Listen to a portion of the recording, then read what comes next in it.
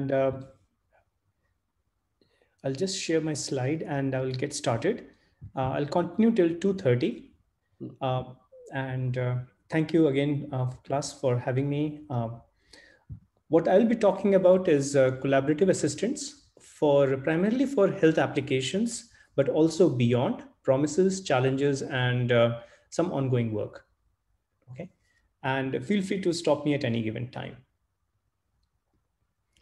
Uh, so I here is, like that change a photograph. pardon me? I like that change new photograph. Okay. All right. So here is the plan for the talk. I'll quickly introduce what I mean by collaborative assistants. We call them by different names, and I'll generically use chatbots as the term. Different types, ways of building them, and I'll give a example of one of the most advanced systems which I've seen in this area. And then I'll talk about what is some of the problems in health. Okay. And uh, one of them is inefficiency due to lack of information reuse. I'll just explain what that means. And then I'll talk about, COVID pandemic as a test case of how our various technologies have been there, right? What's the state of the art? So I believe that this whole area of chatbots has been a huge underachievement. Okay. So I'll explain why and what could have been done. Then I'll take some examples of how chatbots have been evaluated in the health context and how they could or could not have helped. Okay. Uh, and towards the end, I'll talk about some ongoing discussion and conclude. Okay. All right. So just, and again, as I mentioned, feel free to stop me at any given time. Uh, what I mean by collaborative assistance, they are systems that engage people in one or more people in conversation. Okay, they can be multimodal. That is, they can have text, speech, vision, document, maps as part of the input or as the output. Okay, and they can be generic or personalized, and uh, they need to handle uncertainties about the natural language, human behavior, and if they're doing a task, then the task at hand. Okay. So some simple characterization can be again by user, like they are one or multiple, modality, the data sources, they are not using any data source, they're simply chit-chatting, static data source, they're telling you about a museum, for example, right? And dynamic data source, they might be telling you about weather and all kinds of things which are changing over time, and so on. Okay. And I would contend that this is one of the earliest use case of AI. In fact, the Turing test and everything was defined in this collaborative setup. Okay. All right. So now I'm going to be just using chatbots as a way of speaking about them, right? And the reason for having them is that they help in natural mode of interaction, as we just mentioned. And most organizations or situations, they want to have them because it creates a visible presence of AI technology. It's one of the easiest demonstrations that you have AI technology available. But they also have a problem in the sense that it's a sequential modality. It's a slow mode of interaction compared to, for example, a large screen where you can put multiple information there, right? So, for example, if I have to tell you how to cook omelette, right, Alexa bot might just tell you one step at a time. And you may be frustrated, you have cooked omelets all your life, and you would say, hey, just tell me this new Hawaiian omelet, just tell me all the steps, I'll know what to do. Okay, so you can end up being totally frustrated. So it is not for every situation. Okay, so the kind of tasks that people try to do are things which are like information retrieval. Okay, uh, then it could be helping people make decisions, right? Complex alternatives are there, and so you're helping people make decisions, and they can actually be useful in collaborating and mediation activities. So for example, if you are hiring someone, right, and you want them to be looked at from both technical and personal um, point of views, you want to make sure all the different technical areas people have considered them, then similarly non-technical areas, right, personality and so on, then having a good facilitator is non-trivial. So you can actually use a chatbot in that kind of a setting. So these are at least some of the areas which people have looked at in literature. Okay. I also wanted to just quickly level set. Many of you would have built software systems. So what is so special about these kind of software systems? So as we know, typical software systems, they read data, do they process business logic and output the data. Okay.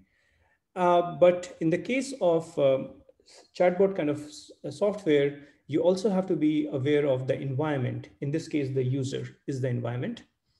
And the tool, the chatbot has to sense the user and act on whatever they may ask you to do, right? Might be on the user or the rest of the environment. Okay. So, and they also may use some information. They might be judged. The behavior of these systems, right? The testing of these systems is done based on what I'm calling reference data. Okay. So the real intelligence of any of these systems is in pushing more and more of the business logic into this reference data. So the lesser information you actually put in the code and more you have as a declarative specification, the more intelligent the system is. So for example, if I have a route finder which just tells me how to go from home to the airport, as I'm traveling every day, right, I do not need to tell it that I want to go to the airport. It should smartly say, okay, you're going to the airport, take this route, right? And it knows how I like to drive. And so it just suggests me the routes, and maybe I'd like a different route every day. I did not specify to it, but it knows, and then it just starts moving that way, right? So it's getting more and more declarative. The information is not hard coded into the system, but then testing such a system becomes harder and harder. Okay.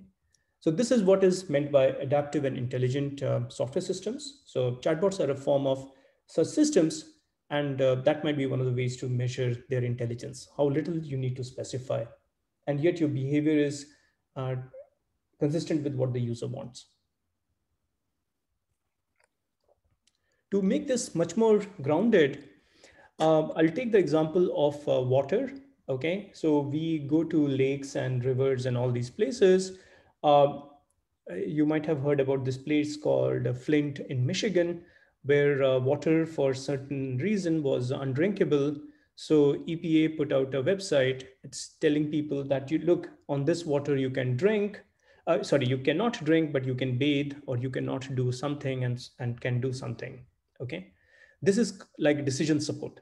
Similarly, if you go to lakes, sometimes you have these kind of warnings. So whereas you have these static and some usually post facto advisories, when someone has gotten sick, then only these advisories come up.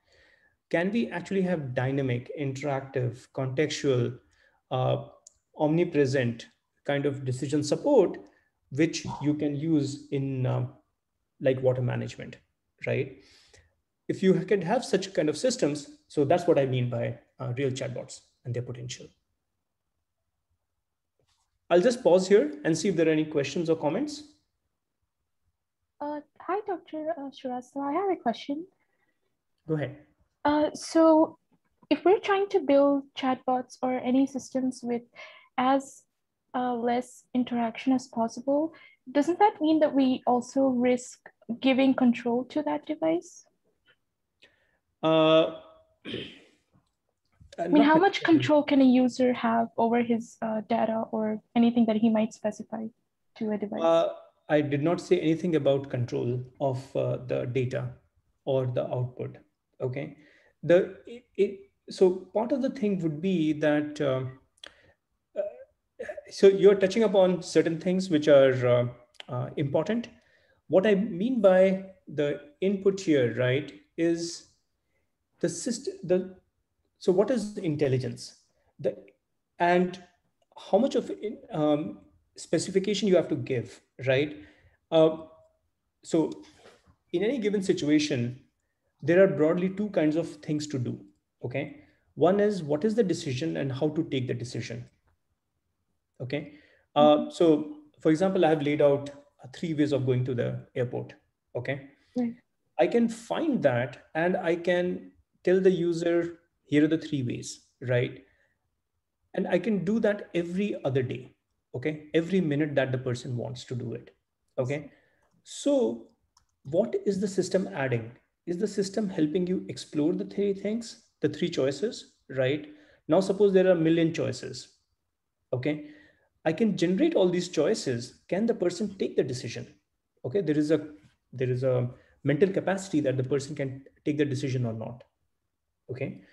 So there is a huge spectrum of what the person can do can do or wants to do, and how much of information the system can make available, right? How much of the decision I see. space you can actually share with the user. So this is Mm, so I would argue that a system which is transparent and allows you to look at the full decision space if you want to, right, is a completely transparent system, and it can still be in the along the lines of what I just said. So I'm not precluding that. I see. Okay. Okay. Thank you. All right. So this is more to do with how do you test the systems. Okay. I And see. indeed, it becomes harder and harder. If you don't specify those inputs, how do you test those systems? Okay. And that's why testing chatbots and testing Google Route Finder, right, is such a hard thing. Believe it or not, there is no publicly available information on how Google has tested its uh, map service. The reason it is hard is because any two people, right, going to the airport at the same time, near the same address, even, right, they will get completely different maps, and their experience might be completely different. I see. Thank you. All right. But a good question. So there are many ways chatbots are built. Okay. One of them is what is called just assuming a finite state automata. So many of you are, in advanced undergraduate and graduate level. So you would know the FSA. So if the problem is small enough, I can just map out all the states that the system is going to be in, right? And if I can design that, then it's a completely manageable, controllable system. Then there are these frame and slot based systems, okay, where different situations that the world can be in, the information needs are actually decided ahead of time. And then all you do is you try to get values to fill in those frames. Like you are trying to book a flight, and if the only thing your chatbot does is book flights and hotels, then it will know the process of booking a flight, and it will be asking information and filling those slots and then taking the decision. There are also methods for reasoning, okay, uh, and learning how the response should be. So essentially here what's happening is the person is giving the input, you are trying to understand the language, you're trying to track the state of the conversation. In these cases, you might actually have to retrieve information from external world, if, for example, you're asking about weather or things like that, and otherwise you have it. And then you're trying to generate a response, which is called a policy generation, and then you are uttering the response and giving it back. So you can, this part, right, the dialogue management part, can be as a finite state automata, frame, reasoning, as I just mentioned, and learning based. So the hottest area is to actually go for end-to-end learning and deep learning based approaches for response generation. But they require a lot of data about what is the input and what should be the right response. So with this kind of a basic background, I'll give you a demonstration of a system which is what I would consider one of the most advanced systems in this kind of a situation. Uh, it's imagine that a bunch of people are in a room and they are trying to understand about exoplanets. These are planets which are outside our solar system. And you have a lot of information from astronomy coming in. So you want to look at and understand what is there in this data set. Okay. So this is a system which we worked on, and we got one of the demonstration awards at the most prestigious AI conference. So I'm just going to be sharing this now.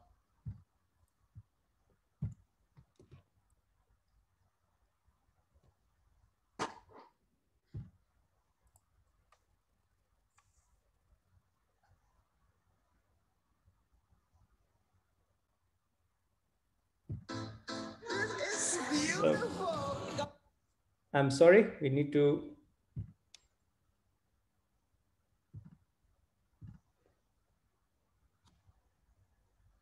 In New York. Hello, Jeffrey O'Kephart. Okay. Is an assistant for exploring next about creating an.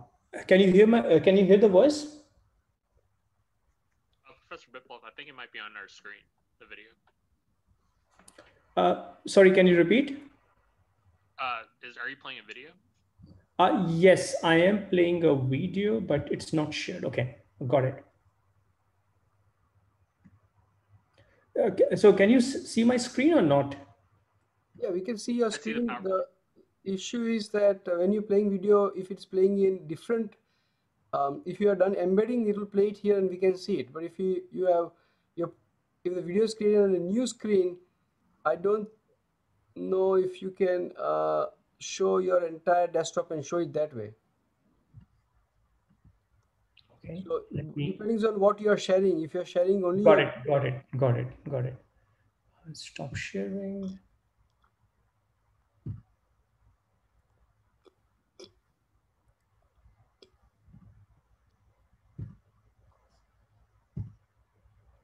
Okay. Can you see it now? Yep, perfect. Artificial brain. Embodied AI is about creating AI is important. This is Jeff Gebhardt. Rather practical consideration. There are philosophical and scientific, but for the Watson services and exoplanets. Okay. Okay, so this is stellar mass plotted against stellar temperature. Use a maximum of 12,000 and make this a log scale. Okay. Watson, plot stellar age against stellar temperature. Okay. Okay, so that's interesting. We can look at the individual points. So what is happening here is you have multiple data sets and you have a few people who are exploring data. You are pointing at data on a wall and you are asking questions, and those kind of exploratory data science is now happening. Which represent exoplanets. There's data about both the planet and some properties of their host star as well. So let's go back to the original plot. Watson, plot stellar mass against stellar temperature. Okay. All right, now let's drill down on these data. Watson, show me exoplanets with orbital distance, mass, and radius greater than Mercury. Here are 56 exoplanets. Actually, I changed my mind. Watson, show me exoplanets with orbital distance less than Mercury. Here are 554 exoplanets. Okay, and you can see that the plot updates itself to reflect those changes. It's very useful when you're exploring data to be able to change your mind and interact very naturally with the system, which can understand that we only mean to change a piece of our query. It would be very awkward for me to give the whole query again from scratch. One important capability for embodiment is multimodal interaction.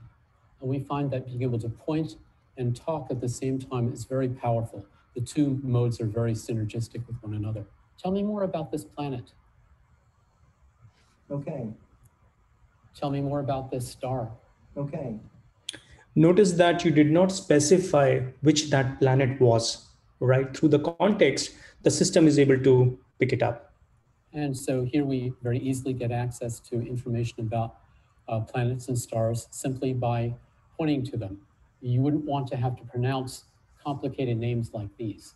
Watson, show me this planetary system. Here's a view of the solar system for TRAPPIST-1 with its optimistic habitability zone. So here is the host star, TRAPPIST-1. It has 7 planets orbiting it, and several of them you can see are in that green zone of habitability where the temperature is potentially supportive of life. So that's quite interesting. And we can interact with this simulation in various ways if we like. So this illustrates some of the things we can do with visualization. What relates it to other properties? Well, actually, one property that interests me is the distance between a planet and its host star. Watson, can you derive an equation for orbital distance? I can try to derive an equation for orbital distance, but first I have a question for you, Jeff. What's your question, Watson? Can you name some properties that you think are likely to be relevant to orbital distance, and tell me what exoplanets I might use for analysis? Watson, why don't you assume that the properties orbital period, stellar mass, and stellar radius are relevant, and use this planetary system for analysis? I will try to derive a physical law from these data. I will get back to you in a few minutes. Okay, so while Watson is trying to derive that equation, let's explore some of the other capabilities. Watson, what other patterns and relationships can you find? You can ask me to find planets similar to another one. Just name the planet or point to it. Or you can ask me to show you planets that are most unusual or most typical. Well, let's explore similarity. Watson, show me exoplanets that are most similar to Jupiter. I've sorted the exoplanets by their similarity to Sol F, also known as Jupiter. Okay, and so we can see there's Jupiter highlighted in the center, and surrounding it, this is a similarity view. So the nodes represent exoplanets, and the links between them represent how similar they are to one another.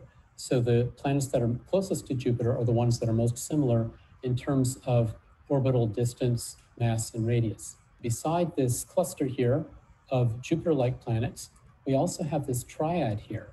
And so it'd be interesting to explore that and see what those planets are. Excuse me, Jeff. Yes, Watson, what is it? I have derived an equation for orbital distance. Would you like to see it? Oh, yes, Watson, I would like to see the equation you derived. Could you show it to me? I searched the solution space of approximately 661,000 possible equations.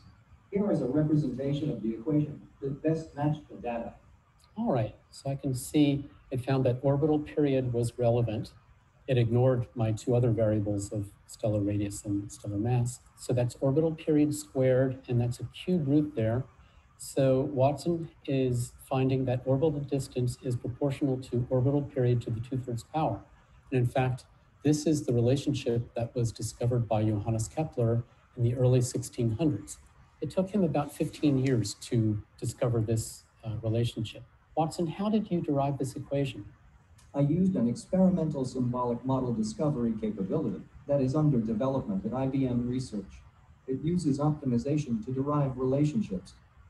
Had I been an astrophysicist, Earth and Mars. And as you know, these planets are much smaller. Talk about another feature. The most unique exoplanets. I've ranked exoplanets according to their uniqueness. What Watson has done is it's put the most unique planet at the top. That's this one here. You can see that its orbital fields are present, and what you're missing varies a lot across different exoplanets. And if I want to calculate stellar luminosity for HD 4100 works across the board, but our system can handle that. Watson, calculate luminosity. The stellar luminosity for HD 41004b in solar luminosity is 0.023875. Watson, how did you calculate luminosity? Here's how I calculated stellar luminosity for HD 41004. So there is another feature, and this is the last feature which I'm referring to. You can ask for certain quantity to be calculated. In this particular case, it was stellar luminosity. And the way to calculate that was through 2-3 different alternative ways. And the system would look at missing information and could reason about what is the chain uh, of computation which can be done to actually derive that result. So it could ignore certain alternative ways for which it did not have data, and it could still calculate stellar luminosity, which was the quantity that the person is asking for. Okay. So let me go back to the presentation, because this is a big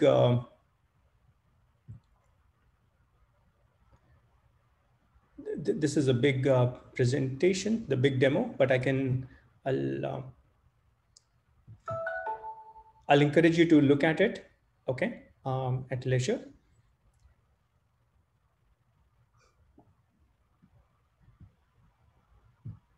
Can you see my screen again? Mm-hmm. Okay. So what were you looking at?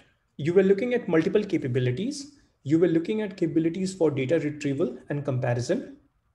You were looking at similarity between the data points. Okay. You were looking at dynamic plan generation and function learning. Okay. And the system would do this through a combination of methods. There was perception, where you were trying to look at what the person is talking about, and not one person, but multiple people based on cameras and pointing devices, right? Then you were also looking at what are the actuations, meaning what are the things the system can do, right? So you are perceiving, you are doing things, okay? Excuse me. You have a bunch of functions which you could actually do based on whether it was database queries, regression, learning, planning, all kinds of things. The systems could come and go, so not all the things would be available. So there was a registry mechanism, and there was an orchestrator which was actually looking and orchestrating all the activities. Okay, so the detail about this is more in the paper, but I just wanted to give a sense of what is possible in the whole spectrum of chatbot systems that are there. Okay. Any question or comment before I switch to the next part, where I want to get into healthcare domain?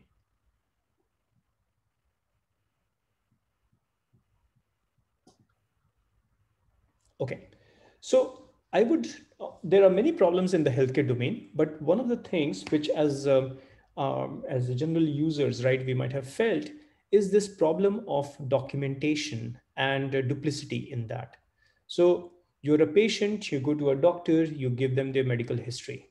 Okay, the doctor might give a prescription, and you will fill your forms and go to the pharmacy and get that information. Insurance company keeps information from you, from the doctor's office, from your pharmacy. It decides on the claims. There are multiple documents, multiple times the same information is captured, X-ray reports and various reports, right? The handoff between the role players are inefficient and failure prone. So if you have used health services long enough, you would attest to the fact that you would have filled a lot of paperwork and paid for mistakes by others. Okay, but healthcare is not the only domain. There are many domains. Okay, in business, in software projects, lot of people are involved, and there can be duplicity in information, in e-commerce transactions, and so on. Okay, so there is the need to go from document-centric to object-centric view in order to reduce this replication, to reduce this redundancy and bring in efficiency. So this kind of approach has been done in certain areas, but it actually is very much desirable. Healthcare especially, it's very much desirable. Okay, I'm not going into the details of what are some of the benefits, but suffice it to say that you go after what is the key information, right? Like the patient, their information, and just like object-centric view of in programming, you let other people just reuse that information. You don't produce documents every time. Okay. So that is one major problem. Then the second thing is that there is not complete clarity in with respect to how these AI systems should be built, the regulations which are around them, and how to test such systems. So, for, taking the case of COVID-19, this was actually an opportunity in how the system's AI could actually help. It was in understanding the disease, understanding the impact on society, observing the disease in different ways and detecting it, providing guidance with respect to what individuals or groups can do and what kind of policy actions could be taken, right? There's a whole bunch of things which could have been done. But in one of the papers, which is under review, I actually articulate that there were some problems. One was that the chatbots which were created, they had inconsistent ability. What this means is that even for the same situation, right, two different chatbots would give two different answers. So for example, should you be wearing mask? Okay, for this very simple question, two different chatbots done by two very significant organizations, they would give wrong answer, right? Different answers, so to say. Okay, then missing differentiation over alternatives. What this means is that if the same information is available over like on the web page, then why do you need a chatbot? And if you can't provide a unique information, why would someone take that technology? Okay. Third is inaccessible information to many users, many user groups rather. So for example, in trying to do triaging for medical condition, people with disability, people with various kinds of problems, right, could be easily not considered as a priority group. They were not included, not in many languages, right? But there's standard way to build software. So why couldn't they be done in the first go? Ambiguity regarding the user privacy. Okay, so this problem was that even at our university and multiple universities, University of Arizona came out with one of the first chatbots for COVID. They could not go and launch big scale studies because there was ambiguity with respect to user privacy. Okay, and then how they should be tested, there was not too much of clarity.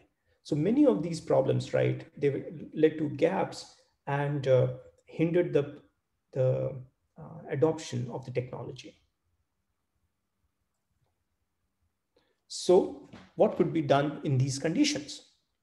So as I articulate, what we can actually do is for individual different goals, we can do different things.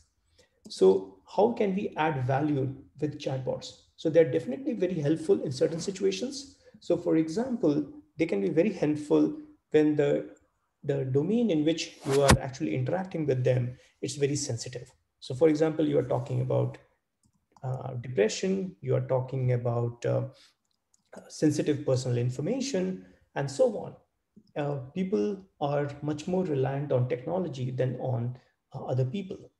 Okay, so we need to find out what is the key value we are providing with chatbots.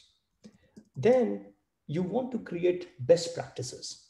Okay, so there is a best practice framework which has recently come out from World Economic Forum on how they should be tested and how they align with government processes, but and regulations. But you need those kind of best practices, and that they will help probably in some of these gaps. Then what I would argue is that you need not chatbots, but chatbot generators. Software which will take in a design can create chatbots personalized to different situations. And then you can also make chatbots trustable. And I'll talk about some of the ongoing work we are doing in this kind of area. Okay, so I will get to how people have built and tested chatbots in health area next. But I just want to pause here and see if there are any questions or comments.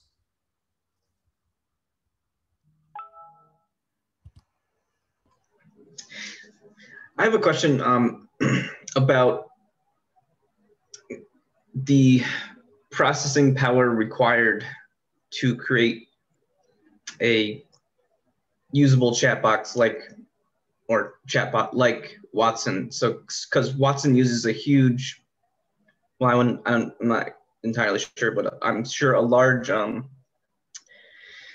memory, all that kind of stuff. What would it take to make these both usable and accessible to like everyone, you know? Okay. So first, I'll just like to clarify that the Watson word has been misused. Okay, it refers to many, many things. And sorry, we used Watson the term in that demo. Okay, but uh, the Watson, the system which solved the game Jeopardy, right? It was run on large servers. Okay, the system which you saw here, it had heavy instrumentation, but the actual system which was running it, okay, it was just two machines, two servers, okay. But even then, we could show a demonstration in a live environment using one machine and just pointing device in a large conference center during the conference I was telling you about. Okay. So it can be downscaled. So that was my first answer to this kind of thing, that it's not as resource intensive as you would think. But having said that, I would say that there are toolkits which are available. Okay, whether it is Rasa, uh, Rasa is open source. Many others which are out there, right? They have been pushing the development of chatbots almost towards low compute power, but I would mention that they actually depend on a lot of pre-trained knowledge and all that, which needs to be created and for which compute is there. So I agree with you partially, okay, because someone has to do it. But what I'm also telling you is that there is a lot of resources available that the actual development effort is not that high. Okay, so for example, chatbot generators, we can generate uh, once the design is there, right? We can generate it in your language or with your variations, right, with a particular persona very easily at very low cost. In fact, there is a push towards developing software AI systems without coding. That's like the extreme push that's being made. Thanks for the question, but it is compute intensive, but it is not compute intensive for everyone. That's my main message. Okay, great, thanks. Yeah. What I want to do next is talk about how evaluation of chatbots has been done in health. Okay, and I'm going to talk about two situations. I will give you a positive answer and a negative answer. Uh, the positive answer has been one chatbot which was done to help help agents who are helping people select insurance, health insurance. Okay, so this study came from MIT at some managing intelligence, skilled experts, and AI in markets for complex products. Okay, uh, what the problem at hand is that you this insurance products, right, and Medicare, which is the government uh, regulated program, which has three parts. One, part A, which is covering inpatient hospital expenses; part B, outpatient expenses; part D, which is prescription drug expenses. Okay, don't question why they are named all these things. uh, then there is something called private Medicare Advantage Plan, which is a private flavor, a vanilla flavor on top of an ice cream. Okay. And then what you can actually do is you every year on marketplaces, and these are can be by private or public, people can go and they can get enrolled. Okay, there's a phone number, you call and someone can advise you and you can select whichever plan you are going for. So there is a company which actually did this, and in 2 years, 2015 and 2017, this study was done. Okay, and the chatbot was used in 2017. The number of agents were 835 in the first year, 2015. 732 in the second year, so hardly any difference. Okay, maybe 100, but so was the number of enrollees, so not that significant here.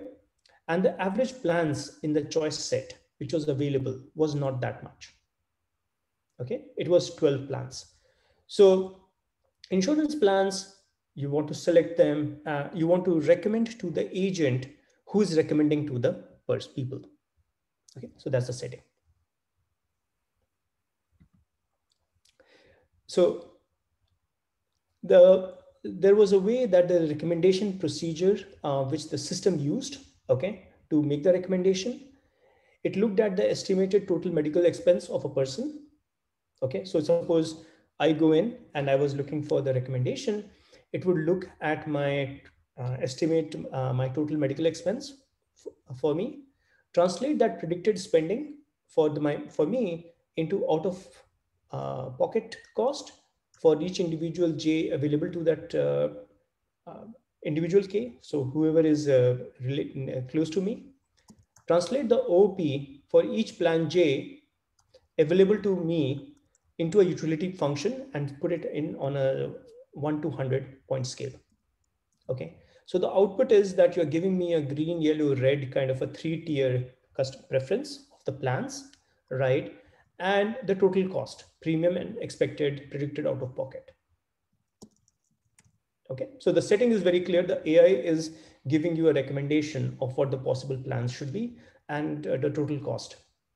Okay, now what they found was by using the AI, which is the recommendation engine, in the context of the agent, you could actually reduce the cost of the plan to the enrollee, and you could reduce the call times. Okay, so the call time is for the company which is running the exchange, right? And the cost of the plan is for the people who are paying for that expense, right? So by just looking at the comparison here, so they had a metric which was called money left on the table. Okay, so without the chatbot, there was about $1,200 which people were leaving on the table. They could have gotten a better plan, which they did not. When the technology was put in, the money left on the table, which was like an opportunity which you lost, was about $900. The call lengths are reducing. Okay, the percentage of people enrolled in the plan with a lower cost is actually increasing, and people enrolled in the plan that was within $500 of the lowest expected cost was also increasing. So basically it's a win-win for both the parties. What they also noticed was some change in the people's perception. In 2015, right, consumers were weighing 6.45 times more the expected plan out of pocket than the premium, right? So the premium was being overweighed, okay, then the out of pocket expense. One is a definite expense, second is anticipated expense.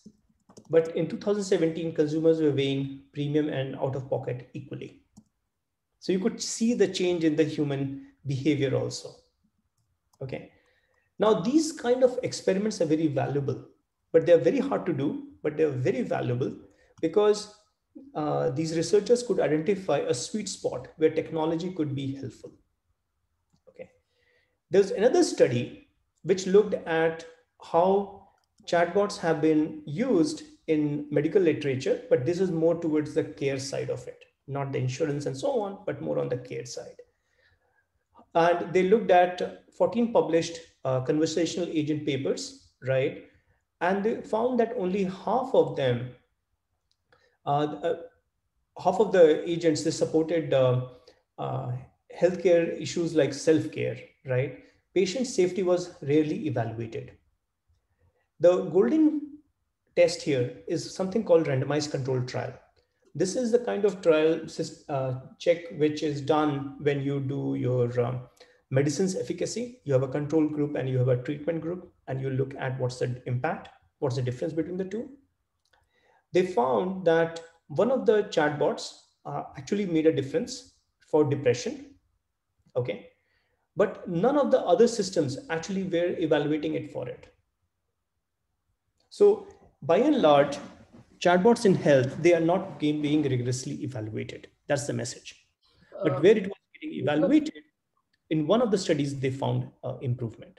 yeah, Biplav, I had a question. Yeah. First of all, this safety issue in the healthcare is very important, and you have rightly identified. Um, it's a very difficult issue.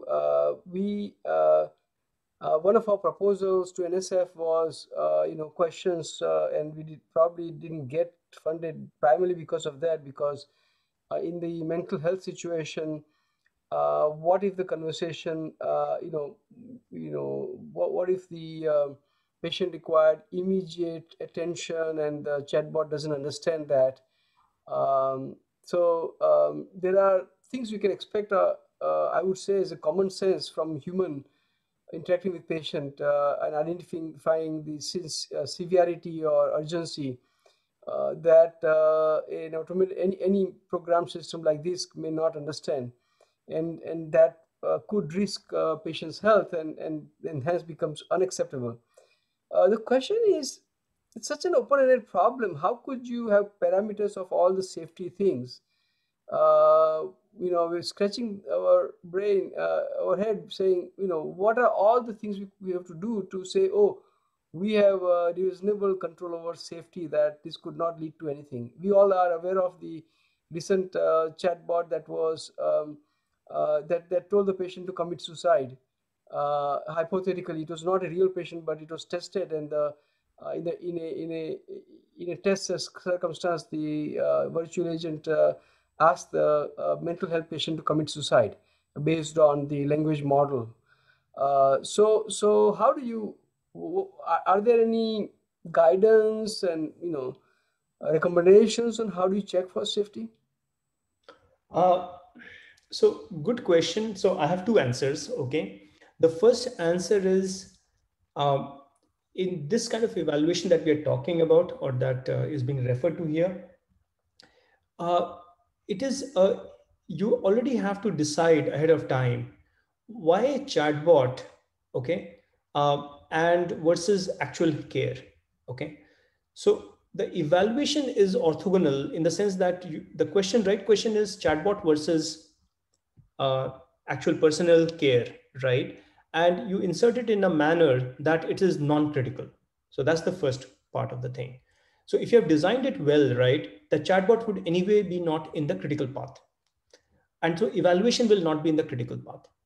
Why But would that is, chatbot not be in a critical path? Suppose I was building, we are proposing to build a chatbot for managing chronic disease, so-called self-management of chronic disease between the two consecutive clinical visit.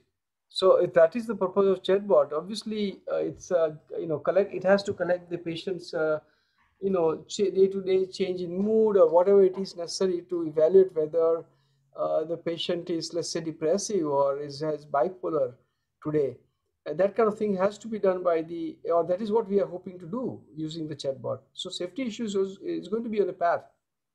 so I will not get into the specific one. I'm just because then I will question why it was being designed that way.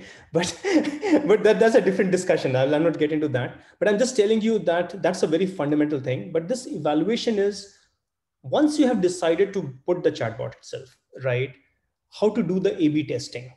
So that is a orthogonal issue. But the second point, which is how should these evaluations be done? Okay.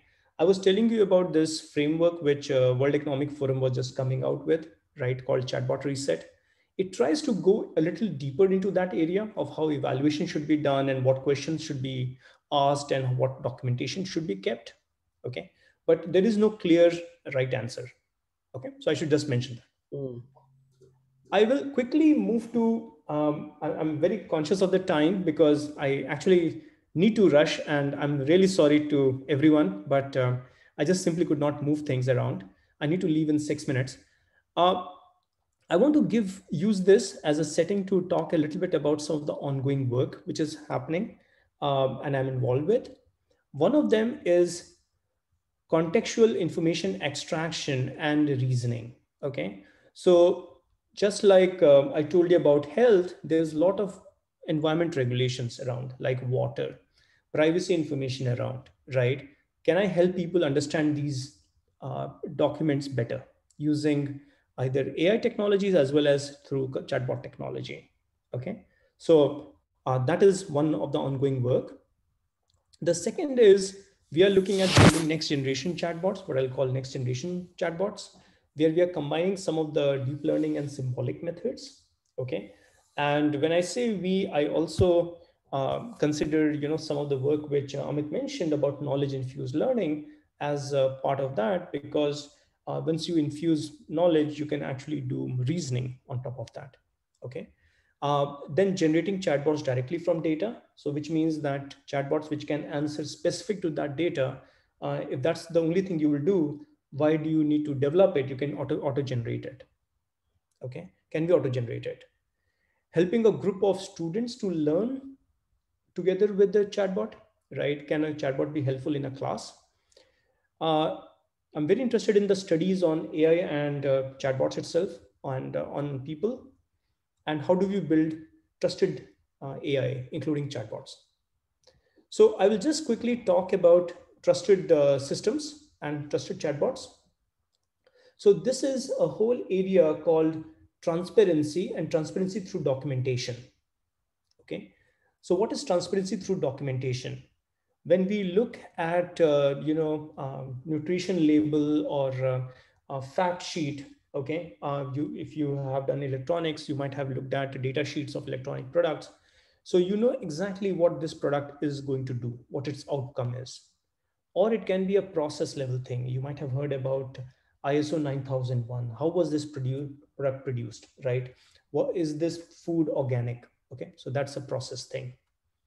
Similarly, documentation can be by producer, consumer, or independent party. Okay, so in the same way, can't we have it for AI? Okay, so that's the idea. So I, along with my collaborators, have been working on this idea about rating AI services from third-party perspective. Okay, and we have worked on, so for example, translator services, machine translators. We can talk about these translators being uh, data unbiased, data sensitive bias, meaning that they are not biased, but with the data you can manipulate and make them biased, or they are unbiased compensating system. They can be unbiased and they can compensate for any bias in the data, right? And similarly, we have done some work on how to make and test chatbots for bias and rate that. Okay, so I'll just give you a peek into this and I'll refer to one of the papers which will give you some more detail about it. But these ideas can be extended to more modality. We have only focused on text. So with audio, images, and multimodal AI services, a lot more can be done. So that's part of my ongoing work. Okay, so this is the paper I was referring to, rating of chatbots. And the key, so suppose this is a train a chatbot, right? Telling you about trains and their timing. Okay. The problem that can come here is that the chatbot can leak information. If it can tell that everyone is trying to go from place A to place B, then we know there might be crowding on that train. Okay. Or at that destination. So other people can change their policy or whatever. Okay. The chatbot can be abusive. It can give responses which the person may not understand. So for example, no one talks about HWH station. The place might have a name like a Havra. So no one says NYC, right? You say New York and no one says New York City. Okay. So it can give complex responses, abusive language, things like that. Okay. So if we have chatbot, can we handle these cases and can we test against them? So the good news is that there are AI-based checkers which can detect, like abusive language, complexity and bias. Those kind of things can be checked, including some work which some of Amit's students had earlier done also on Twitter. What we can do is use these things, right? And in that kind of context, our systems combine and we give ratings like, is the chatbot trustable? Is it model sensitive? Meaning that if you change the model, the output might vary a lot. Data sensitive, if I change the data which through which the response is being given, like the trained data, right? Will it be, or the training data, will the output change? User sensitive, if people of different backgrounds answer the same question, will the response change or not? And so on. And to do that, we have a machinery by which we rely on current checkers to get you the results, right? And it can also be integrated as part of a running chatbot. So you can do it on chat conversation logs, or you can also integrate it with actual chatbots and look at how the outputs are. So this is one where we actually integrated with a running chatbot, and we could look for abusive language and things like that. Okay. I will just want to be cognizant of time. So in conclusion, chatbots represent a very good way to engage with people. I hopefully piqued your interest and showed you the wide variety that is possible, but AI has a problem of trust. And uh, I think that there are some very promising ideas here. And if you're interested, feel free to talk to me. Yeah. Questions, comments, any last minute comments? Very happy to answer.